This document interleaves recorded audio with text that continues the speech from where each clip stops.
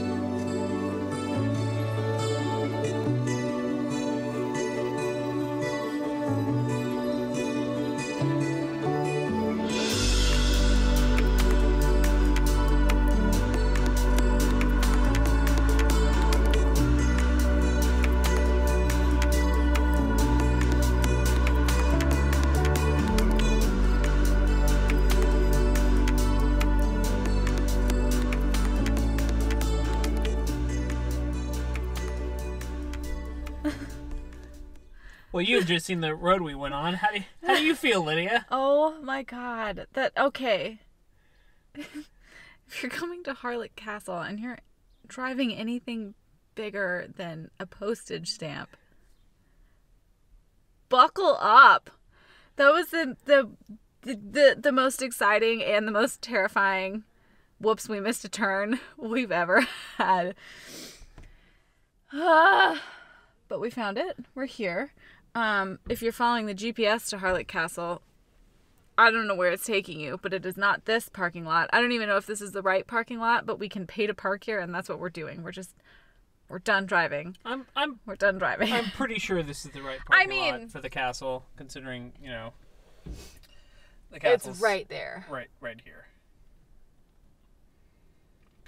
We've just gone in to the visitor center, and before we go into the castle, I just wanted to let you guys know that we got a year membership to Cadu. I asked how to pronounce it. That's my best guess. It means keep, essentially, and that's the membership to the Cadu historical sites. We're seeing 3 castles already on our list that belong to this historical association. Seeing those 3 pays for this membership, and then I think we're seeing like another 5 or 6 locations that are also part of this historical membership. So a little bit of advice: if you're going somewhere and you want to see a lot of historical places, look what organization they're part of, and usually a membership will save you a lot of money. So we just bought ours, and we're about to head in. It looks very blustery and windy out there, so we may not do a lot of talking updates just because you won't be able to hear a thing. Also, the ocean right on the other side of this castle. Beautiful. Just again, in reference to this, we did the same thing with Historical Scotland when we went to Scotland for 6 weeks, and it saved us about $400 in admission prices. Usually you also get a 10% discount in the gift shops or cafes, which is kind of nice if you plan on having lunch out at one of the places that you're going to see.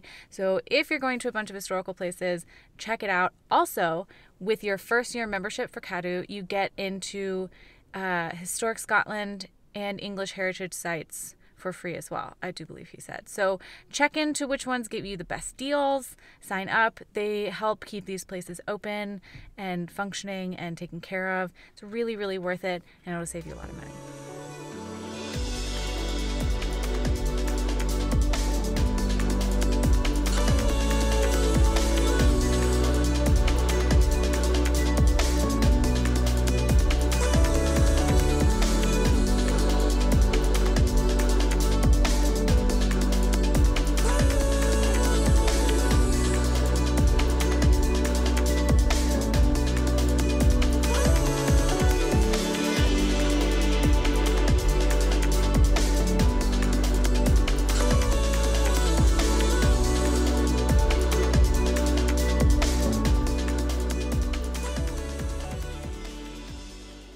Welcome to Harlech Castle. Harlech Castle was one of 4 castles that Edward I built to try to control Wales. It had 5 sieges, fell to 4, and withstood 1. Also, we're going to see the other 3 castles that Edward built. Oh my god, this wind.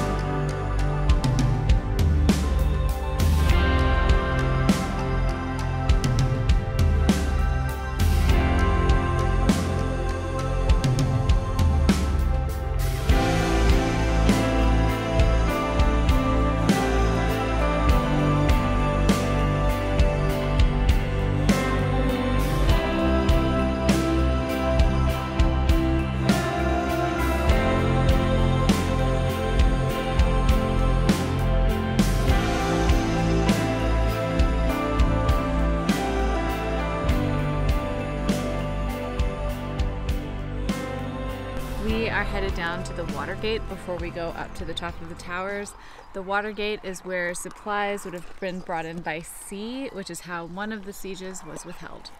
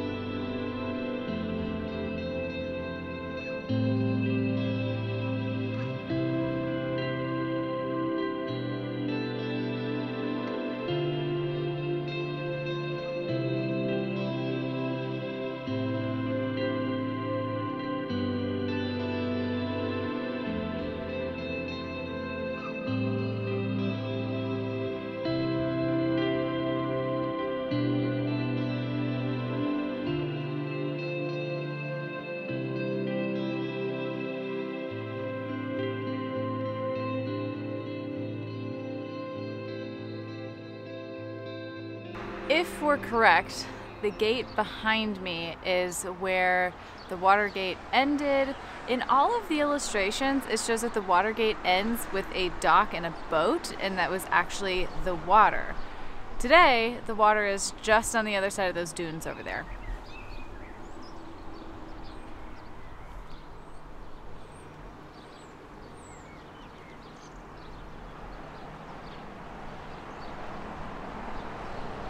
We were right. Back when Harlech Castle was built in 1246,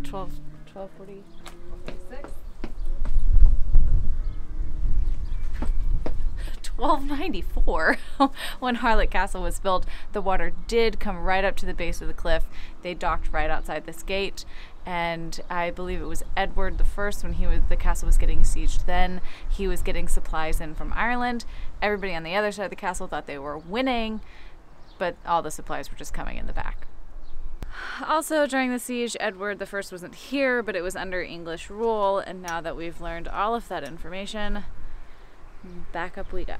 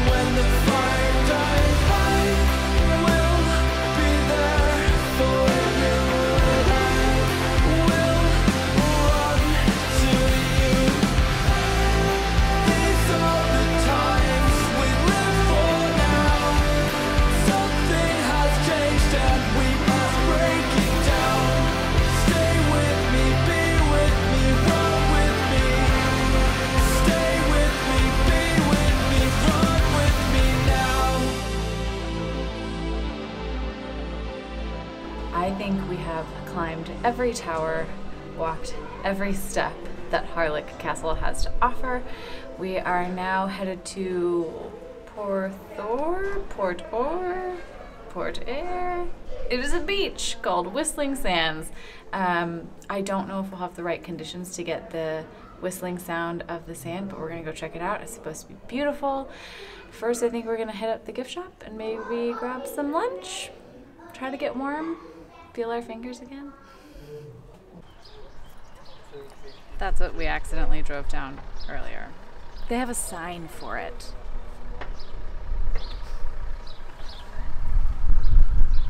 We popped into a little cafe that is literally just across the street from the castle and like through a little alleyway. The guy at the counter is super nice. He's been to Texas. We chatted about the weather.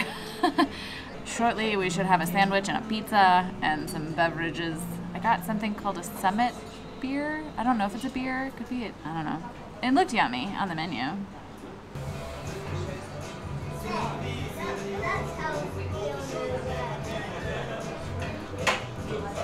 The more that I have beer, the more I realize I really don't like beer. No, not my favorite.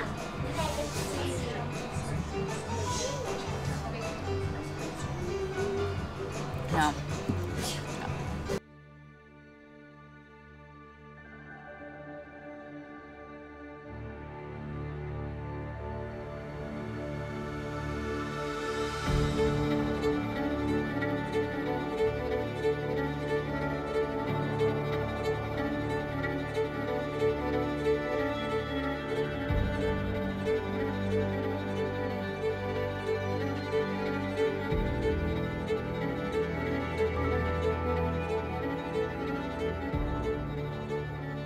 All right, so after a decent drive, we've made it to the Whistling Sands. When we got here, we realized it was paid for parking, which is fine, but I went up to pay, and it was £5, and I had £4 and 56 pence. So not quite enough. Luckily, the lady who works here had just come up from the beach and opened the store that was actually supposed to be shut and ran my card for $5 and gave me a receipt. So we're good on parking for the day, and now we're going to go see if we can hear some whistling sands.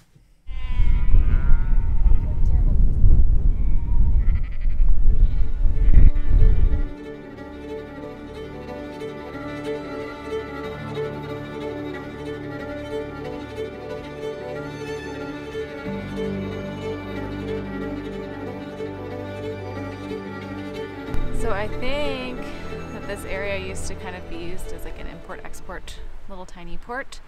The building behind me used to be the coal house, and then in the early 1900s this spot became popular for bathing and those kinds of things, and they built a roof over it, the coal house, and then they called it the Coal Hole Cafe, and that's what that roof down there over that building is.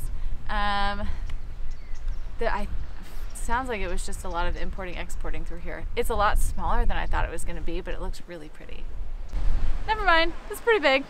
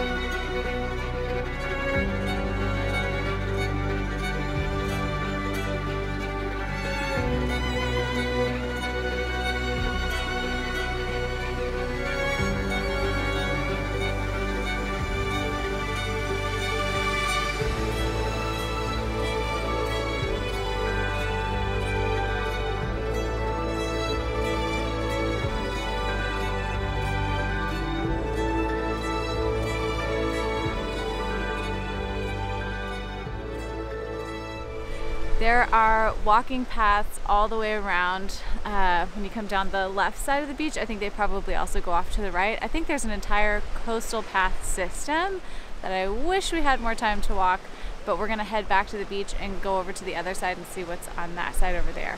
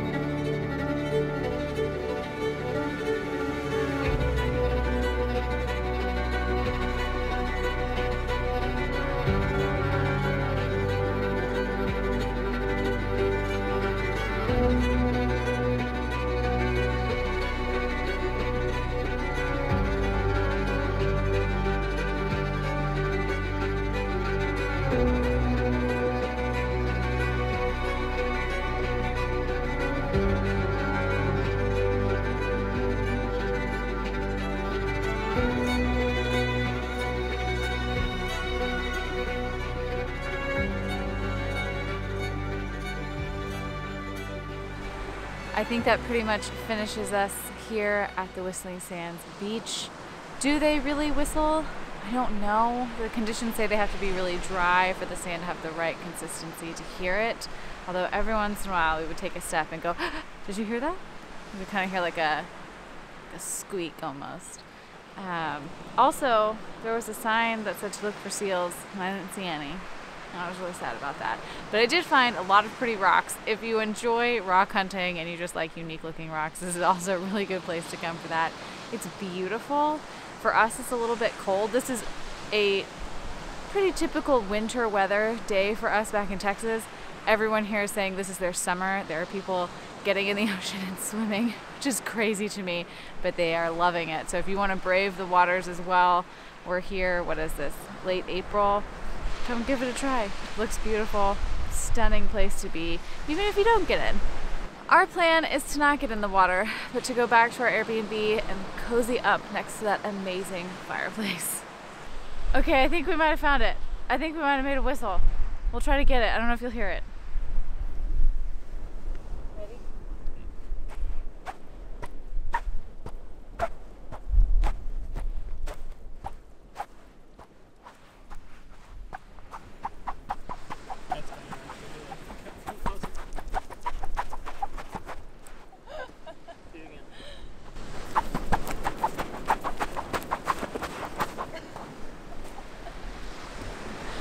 I saw him kicking the sand. I guess that's how you make it whistle. Find it. Found it. Look, he's doing it. That guy.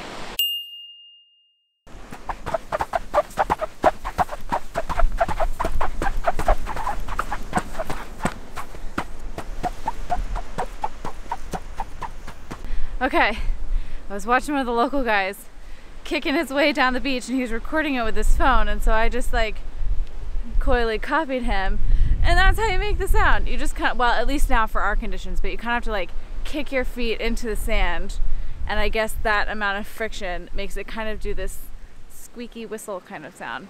So here's your tutorial. Okay, here we go. Watch the feet. Okay.